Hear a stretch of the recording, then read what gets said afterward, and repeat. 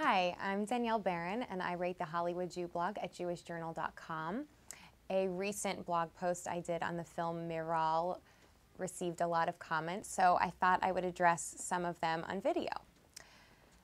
First one is from Norm Galston, who writes, "Personally, I think we have enough problems with half the world constantly trying to destroy us Jews, Israel. We don't need Jewish directors, producers, actors, etc. trying to prove how, quote, even-handed thinking they are by joining the mob."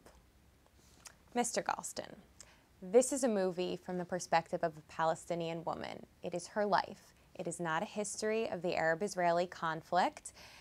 And by the way, I think the film's lack of nuance and context and its general inability to humanize Israelis is one of its major weaknesses.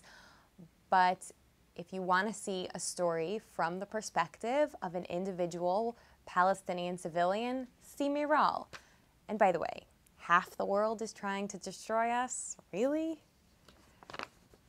Let's see.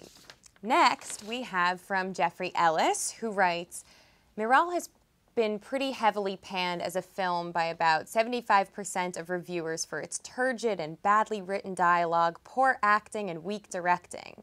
What did I think of it as a movie?" Okay, first of all, the directing is actually the saving grace of this film. Julian Schnabel is an incredibly gifted, talented artist, so he was able to make a film that I think really the weakness of the film is that you have a first-time screenwriter responsible for telling a very loaded story and a story that spans many, many years. So that accounts for problem number one. But directing-wise, I actually think the film was quite beautiful and artistic. And as far as the acting goes, I mean, Frida Pinto's lovely to look at, but she could take a few acting classes before the next big role. Barry writes, "The larger story, however, is that while her story may or may not contain elements of truth, the Palestinian narrative is never accurate and serves more as propaganda than reality. Putting that propaganda on the big screen is a dismal thing for someone to do who supposedly believes in the truth. At such a sensitive time in Israel's history, when the world is merging anti-Zionism with anti-Semitism, do we need a movie that takes such a biased view against Israel?" The simple answer is yes, we do, because it is our responsibility as Jews and as potential partners with the Palestinian people to eventually resolve the crisis and have a peace process. We have to know their side, we have to understand their perspective, and the only way to really humanize people that we often tend to demonize is to see some of these more nuanced, human, intimate, personal stories that create a possibility for empathy. So yes.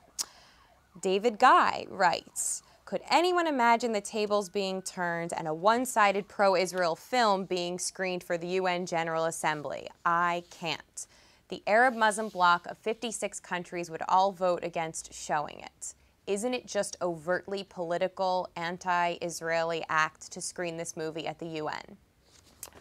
Here, I'm going to agree with you on some level. I do think that when you screen a film at the UN, it automatically gets politicized, and that is happening here. And one of the major complaints when I interviewed people for my cover story that will come out later this week is that if they're going to screen a film that is from one perspective at a place that purports to represent all countries equally, they also need to screen a film from the Israeli side that represents the Israeli perspective or the Jewish perspective or whatever. So on that point, I'm going to agree with you. I think that it was a very fraught environment to screen this film at, and I think that it would behoove the UN to also represent the Israeli side. But I'm not going to hold my breath on that one.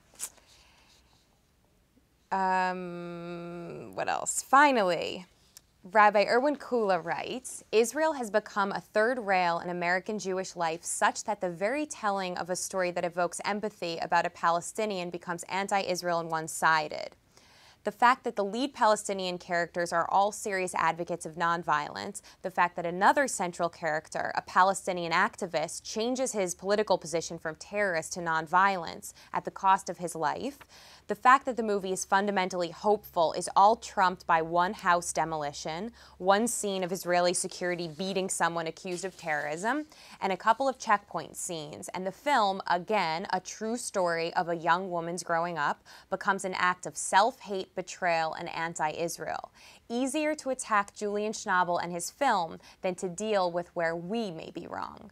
I urge people to go see Miral and decide for themselves if this film, made by a proud Jew, is anti-Israel or an invitation to simply feel empathy for another human being.